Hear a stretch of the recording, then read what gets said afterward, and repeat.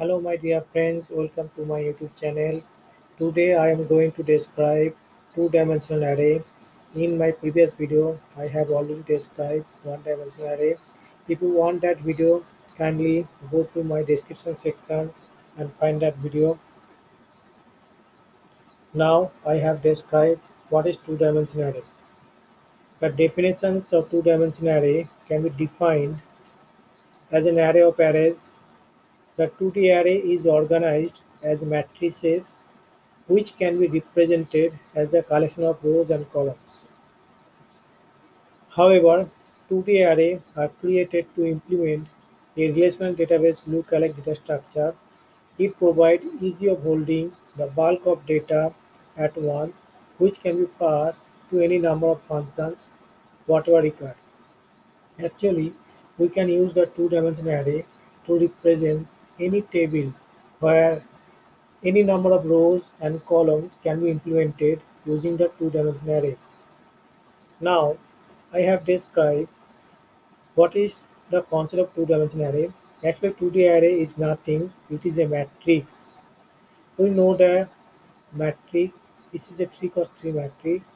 This is row 0, row 1, row 2, column 0, column 1, column 2. And the elements are defined inside this matrix, and the cell numbers can be represented as row 0 column 0, that is x00. Here x is the name of the two-dimensional array.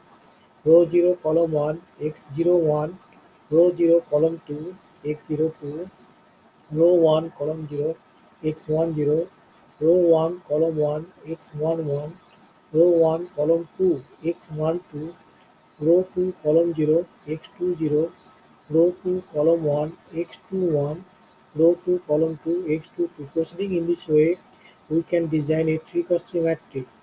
And in C language, we can define a two-dimensional array int x 3 third bracket 3 third bracket 3. Here first third bracket defines the row, second third bracket defines the columns.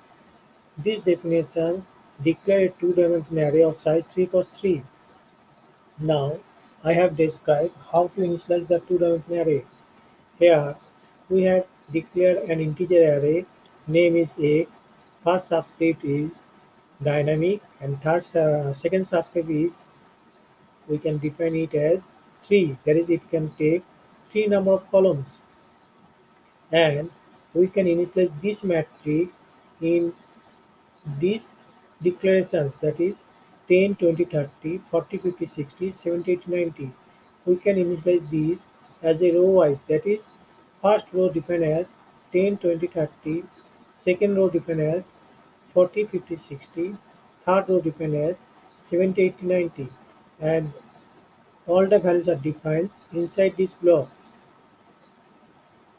and this is a 3 cross 3 matrix. Now I define that how to implement it using C language. In C language, we define a 2D array name is x, and we initialize this two-dimensional array, and using the for loop we can print the value.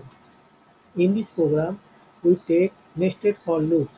First for loop, that is for I equal to 0, I less than 3, I plus plus. It implement the row concept, and second for loop for j equal to 0, j less than 3, j plus plus. It implement the column concept, that is when I equal to 0 and j equal to 0, it print 0 cell, print the value of 10.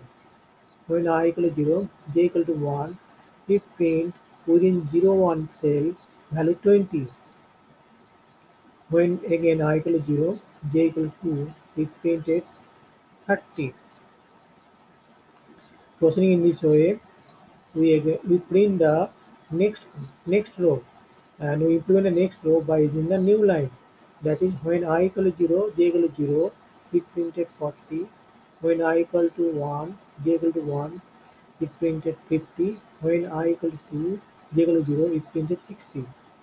Again, we implement the next row, that is we put it as slash line. Slash n define that the new line, that is when I equal to 2, j equal to 0, we print 70.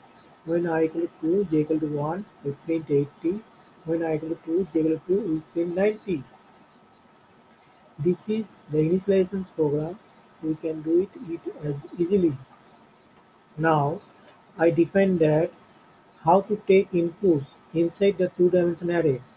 To do this, we first declare a two-dimensional array x33. This is a 3 cross 3 matrix. Then I define that in the elements. Then again we define that nested for loop. First for loop defines row, second for loop defines columns. That is, when I equal to 0, j equal to 0, here print the cell numbers x percentage I j. When I equal to 0, j equal to 0, that is x00, we take the value 10. Again, when I equal to 0, j equal to 1, 0, 1, we take the value 20. When I equal to 0, j equal to 2, we take the value 30. Again, when I equal to 1, j equal to 0, when I equal to 1, j equal to 0, we take the value 40. When I equal to 1, j equal to 1, we take the value 50. When I equal to 1, j equal to 2, we take the value 60. Again, when I equal to 2, j equal to 0, we take the value 70. When I equal to 2, j equal to 1, we take the value 80. When I equal to 2, j equal to 2, we take the value 90. After taking the inputs, we print the value using the nested for loop. When I equal to 0, j equal to 0, we print the 00 cell, and 00 cell contains the value 10. Again, I equal to 0, j equal to 1, we print the 01 cells, 01 cell contains 20. Again, when I equal to 0, j equal to 2, 02 cells contains value 30, print the value 30. We print the next row by using the slash n command and implementing the next. Again, initialize the value of I equal to 0, sorry, I equal to 1 and j equal to 0, that is 1 0 columns. Print the values 40. I equal to 1, j equal to 1, 1 1 value, print value 50. I equal to 1, j equal to 2, 1 2 value, print value 60. Again, we implement the next row using the slash n command. I equal to 2, j equal to 1, equal to 2, j equal to 1, we print the value 70. I equal to 2, j equal to 1, we print the value 80. I equal to 2, j equal to 2, we print the value 90. Proceeding in this way, we can print a 3 cross 3 matrix. I hope you enjoyed that video. Thank you all. See you again in next video.